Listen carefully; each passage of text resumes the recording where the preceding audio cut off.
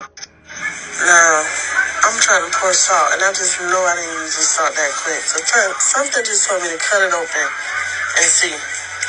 We've been getting cheated all our lives. This thing is filled up halfway.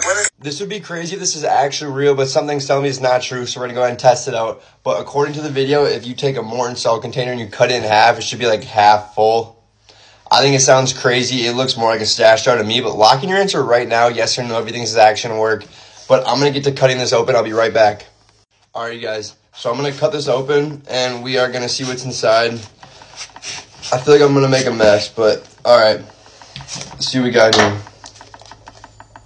All right, guys, before I show you the results, make sure you click the red plus button so you never have to worry something is real or fake on TikTok ever again. As you can see, it is just full of salt. Yeah, she's just full of salt.